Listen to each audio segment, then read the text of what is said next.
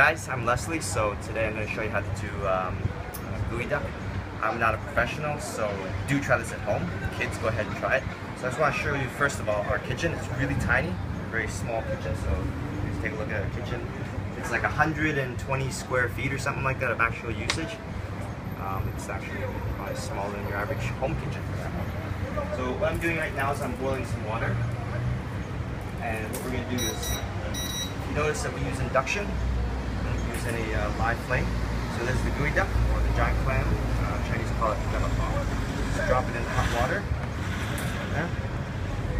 So I'm going to count 2001, 2002, 2003, 2004, 2005, 2006, 2007, 2008, 2009, 2010, 2011, 2012. Should be good enough.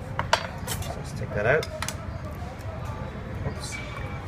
Okay, and you want to put it in a container because there's going to be a lot of water when it comes out. So what you do is just do that, put a spoon in there, upside down, separate the first shell, turn it around, separate the second shell, see all that water coming out, and just split it open, like that,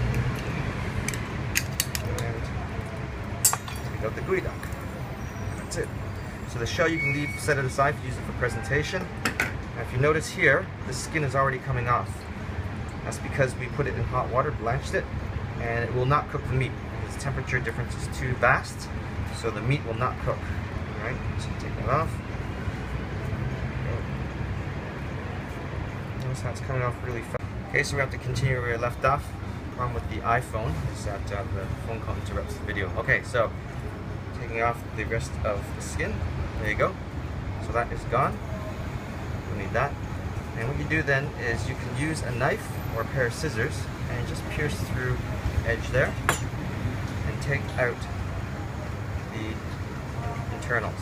Just peel it off, skin. Some people like to sashimi that part. We do that as well, but today I'm not going to do that. Okay. So here it is. This is the Geoduck prepared. There's water. Now, all you do then is take Geoduck, okay? Some people put it back on ice. I would put it back on ice normally, but let's just continue with the demo. And just cut in the middle. And you notice it's incredibly clean on the inside. Take off the top because you got a little bit of that skin left. So that's gone. And what do you do now? Well, it's very simple. Just start sashiming the whole thing.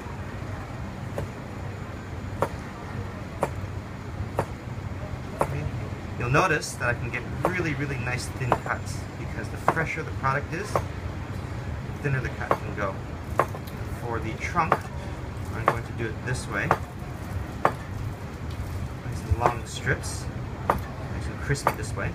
And then as I get closer to the end of the trunk, I'm going to turn it around and do smaller strips.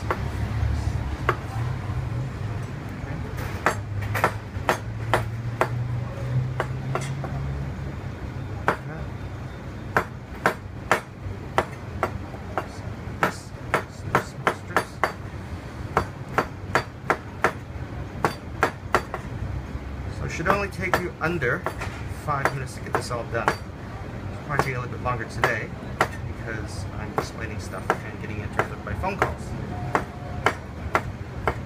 Alright.